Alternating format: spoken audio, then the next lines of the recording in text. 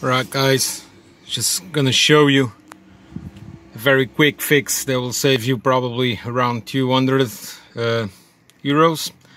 This is my BMW E53. What happened was I just removed the cluster in order to install them aftermarket like chrome rings around it. As soon as I came back and I finished the work and everything is plugged on, I just turned the ignition on and it just keeps asking me for this code.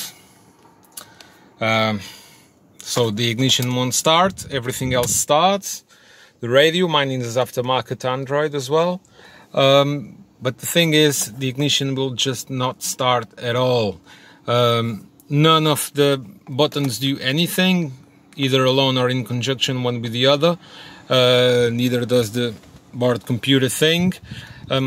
So I just had read through lots of forums, and this guy posted out this solution that I'm gonna show you. So what you have to do is turn the ignition off. Yeah, leave one door open, and I'm gonna disconnect the terminal, the positive cable from the battery, and let it sit for a while, and then try to turn it on. So make sure it deads. I'll be back in a minute. So we're at the back now. You have to take the tire off, and then you have to reach for this metal thing and get it out. You need some spanners to take it off. So I just removed that metal thing and unscrewed the negative cable. I'm gonna try now and twist the key to see what happens. Make sure you leave the door open, because otherwise without power the door probably won't open. So it's dead, flat dead, right? So one guy said that maybe 20 seconds would do to try and reset the cluster. I'm gonna wait 30 seconds, so I'm just gonna go back in and try it on. Yeah, so you have some noise. The car just beeped.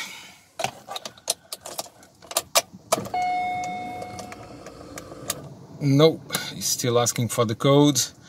So what I'm gonna do is I'm gonna leave it, like this other guy said, for 15-20 minutes, something like that.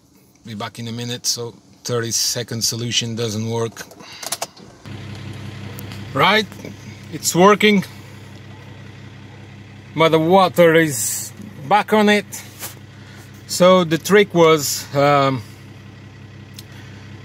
you leave the battery cable out 5 minutes, then you put it back on and you turn ignition to 1 and just leave it on 1.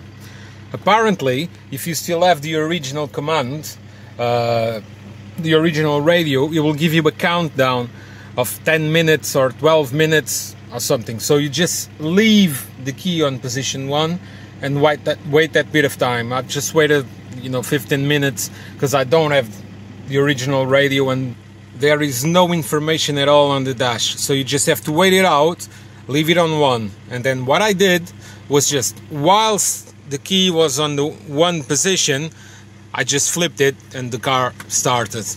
So hope this will save you a lot of hassle and a lot of trouble. Now all you have to do is just go back and put that tire back on and make sure everything's tidy. Hope this helped. Cheers.